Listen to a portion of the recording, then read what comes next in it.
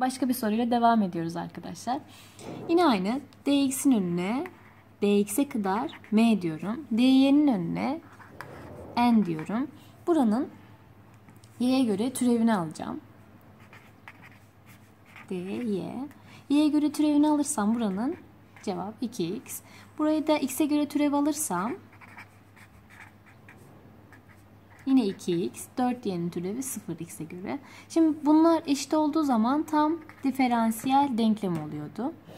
Sonra herhangi bir yerin integralini alacağım. Ben buranın integralini almayı tercih ediyorum. 2xy dx'e göre integrali. Şimdi x'e göre integralini alacağım için 2x kare bölü 2 işte y'de bir sabitmiş gibi düşüneceğim. 2x kare bölü 2 y işte bunlar gidiyor. X kare y oluyor. Ve y'ye bağlı bir sabit olduğunu düşünüyorum. O yüzden fi y diyorum buraya. Şimdi ben buranın da türevini alacağım. Yani y'ye göre türevini alacağım.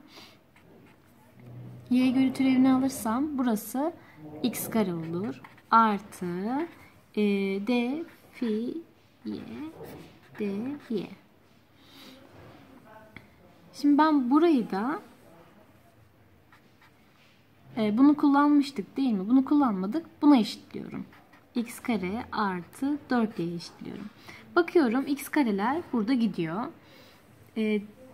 Fi'nin türevi de 4y'ye eşit oluyor. Ben bunu hani türevden kurtarmam için integralini alacağım her iki tarafında.